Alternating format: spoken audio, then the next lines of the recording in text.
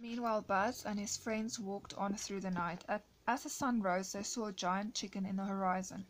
"AI's Toy Barn, hooray, we made it," they cheered, but between them and Toy Barn lay a busy street roaring with traffic. "We have to get across," Buzz shouted. "Are you crazy?" Mr. Potato Head argued.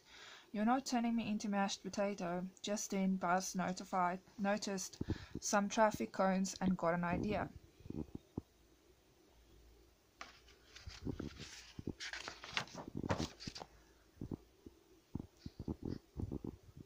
The toys pulled the traffic cones over their heads and dashed into the street. Screech! Car swerved around the cones. "Go!" Buzz yelled. Just then Mr. Potato Head's shoe got stuck in the wad of chewing gum. As he struggled to get free, a truck thundered past, spinning a load of concrete pipes. The pipes rolled directly towards Mr. Potato Head. At the last second, he yanked his shoe and ran. At last the toys made it across the road. "Good job, troops," Buzz said. "Excellent covert maneuvering. Let's keep moving." In the street, cars, trucks smashed into each other, bounced off traffic barriers, and knocked down street lights. But the toys hurried across the parking lot towards AI's Toy Barn, ignoring the honking horns and screeching brakes behind them.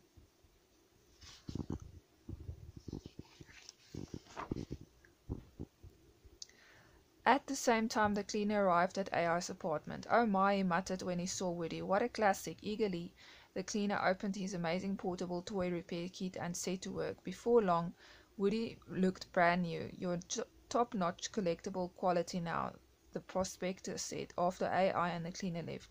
"Yep," Woody answered, "and I'm already ready to go home."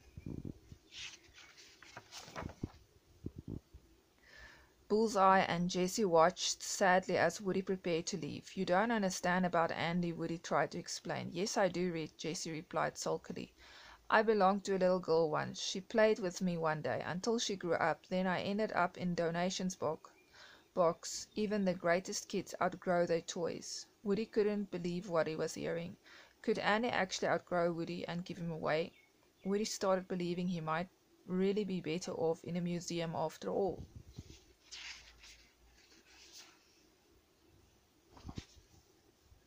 Meanwhile, Woody's pals were looking up at the hundreds of toy shelves that towered in front of them inside AI's Toy Barn. "How will we ever find Woody in here?" Rex whined. "We'll split up and meet in the back," Buzz commanded. As his friends scattered, Buzz looked around. A green light glowed from a nearby aisle. Cautiously, Buzz approached.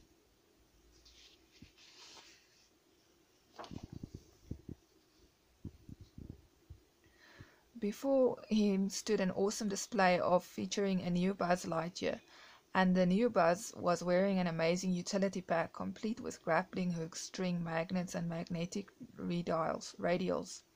"I could use that," thought Buzz. Whap! Suddenly a hand clenched Buzz's. It was the new Buzz.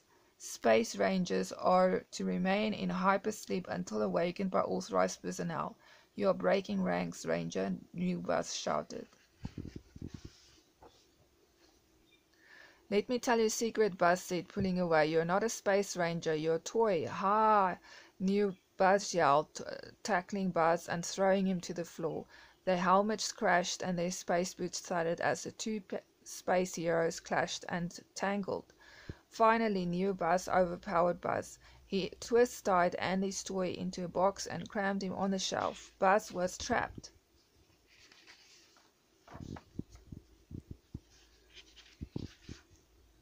Meanwhile, in another region of AI's Toy Barn, Rex had stumbled upon a brand new Buzz Lightyear video game manual. "Hey Buzz," Rex shouted as he and the others careened up on the new Buzz in his brand new sports car. "I found a Buzz Lightyear video strategy manual, and it reveals the secret of defeating Zurg." New Buzz jumped into the car. If these strange creatures knew how to defeat Zurg, New Buzz wanted to be with them. "You've got it wrong, Buzz," shouted Andy Buzz, but no one heard him.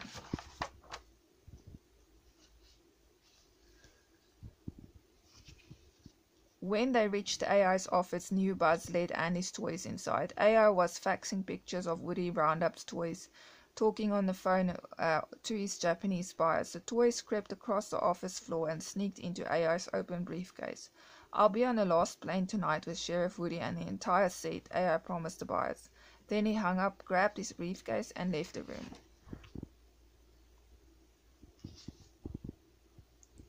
As Buzz raced after AI's car, he never noticed that behind him the evil Emperor Zurg, Buzz's arch enemy, stood in the doorway of AI's toy barn. The evil creature has broken free from his box and was now watching Buzz making his way to AI's apartment. As soon as AI crossed the street, he parked his car in the driveway and then rode the elevator up to his apartment.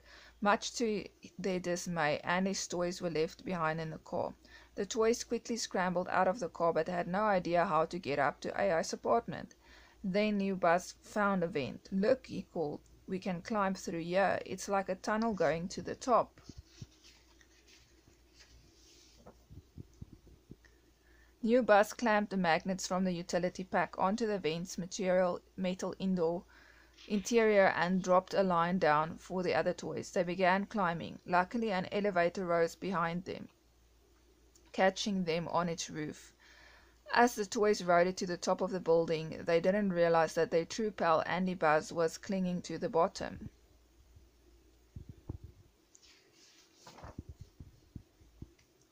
Crash! Using Rex as a battering ram, the toys smashed through the vent into AI's apartment and confronted the Roundup toys. Just then, Andy Buzz burst into the room. Andy's toys gasped. There were two Buzzes. Which one was their friend? As the others looked on confusion, Buzz lifted his shoe, revealing Andy's name on the bottom. Andy's toys were shocked. They had been following the wrong Buzz.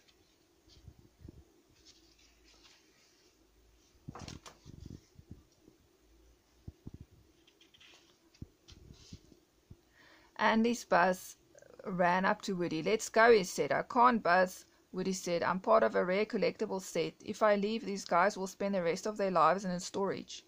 And besides, one day Andy will just throw me away." "Woody, listen," Buzz said. "It's not about how long you last, but how much fun you give your kid.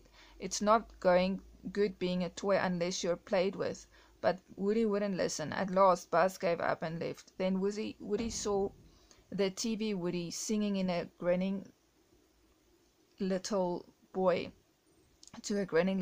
and he realized how much he missed Andy. He knew he'd made a mistake. He decided to follow Buzz, and Jessie and Bullseye decided to go with him. "Buzz, wait," called Woody. Just then AI came in. He put the Roundup toys in the case and headed for the elevator. Seeing this, Buzz ran through the vent, the other toys behind him, and jumped on top of the elevator roof. But Zurg was already there, waiting for them. With an evil laugh, he attacked the two Buzzes. "I can't watch," said Rex, turning away. But as he did this, his tail swung around and knocked Zurg off the roof.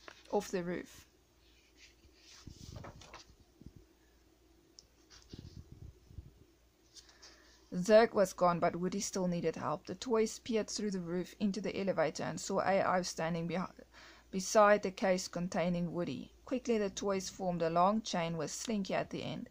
Stretching his coils, Slinky managed to unlatch the case. But before he could grab his bell, the prospector yanked Woody out of reach. The elevator stopped and AI stepped out. Slinky dangled forlornly in mid-air. Then he crashed to the floor with his friends on top of him. "I must stay here," New Buzz told his friends as they scrambled for the elevator. "Goodbye and good luck." Waving goodbye, and Andy's toys raced through the lobby doors, but AI's car was pulling away.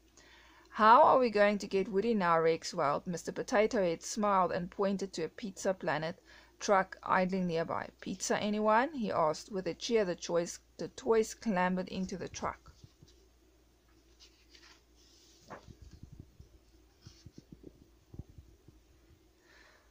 Buzz climbed on top of the pile of pizza boxes to reach the steering wheel. "Slink the pedals, Rex. You navigate." Potato. "Operate the levers and knobs," he commanded. The truck's lights flashed, the gas hatch flapped, the antenna zoomed, and the windshield wipers flipped, but the truck didn't move. Finally, Buzz yanked the gear shift. With a grinding noise, the truck lurched and swerved into the street. Pizza Planet. The Pizza Planet truck zigzagged through the traffic and at last came to a shuddering halt beside the airport loading zone curb. AI was already hurrying into the terminal with his cases. Buzz glanced around the luggage loading zone and spotted a pet carrier near the terminal entrance. "There's the perfect camouflage," he shouted. "Let's go, troops."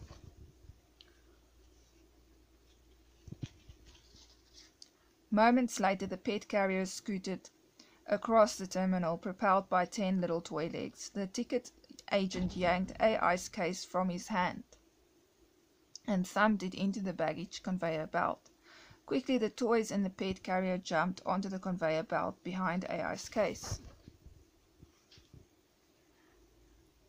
Inside the baggage area, the toys jumped from the pet carrier conveyor belts, sped past on every side, carrying thousands of bags, boxes, and suitcases.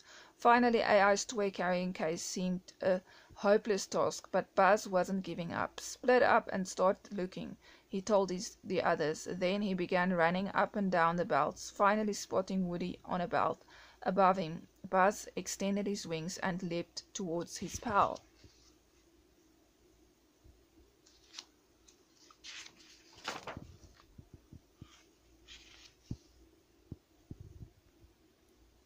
When Buzz reached AI's case and opened it, the prospector leapt across and attacked him. He didn't want the Roundup toys to leave. He wanted them to stay as collectibles, not toys. Woody climbed up the conveyor belts to where Buzz and the prospector were fighting. Together, Woody and Buzz stuffed the struggling prospector into a passing backpack.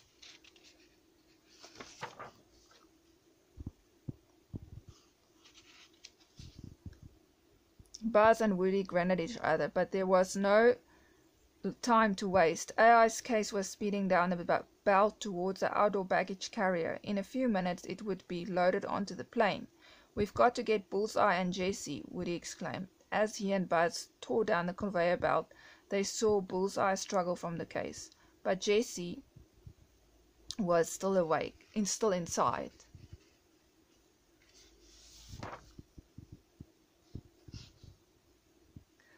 Woody flung himself onto the Bullseye back, pulled Buzz on behind him, and raced after the baggage train. "Whoa!" Buzz yelled. "I'm a space ranger, not a cowboy. Watch this, Buzz," Woody shouted as they galloped beside the train. "I saw this on my television show." He balanced on Bullseye's back, gave a loud yahoo, and leaped onto the speeding train. Scrambling along the tops of the bags, Woody searched for the case holding Jessie. Suddenly, the baggage train pulled up beside the plane, and a baggage handler tossed AI's case into the cargo hold. "I'm not letting Jessie down," Woody thought. "She deserves another chance to play with a kid who loves her." He quickly jumped into a golf bag just before it was loaded onto the plane.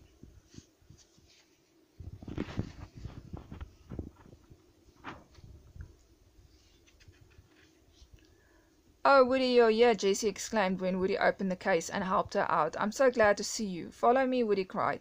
"We don't have much time left." He led Jessie through the cargo hold to escape hatch just over the plane's wheels, but the plane was already beginning to move into the runway. And as for the two toys climbed down towards the wheel, Jessie slipped. Woody reached out to grab onto her when his arm ripped. His grip grew weak and Jessie slipped from the edge of the escape hatch. She jangled in inches above the churning wheels. Thinking quickly, Woody yanked his pull string as far as it would go and lassoed Jessie with it.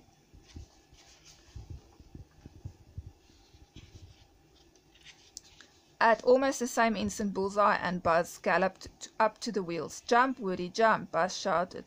Holding Jessie tight and with a last bit of strength in his arms, Woody jumped safely into Bullseye's back. "Yee-haw!" he cried as his pull string rewound.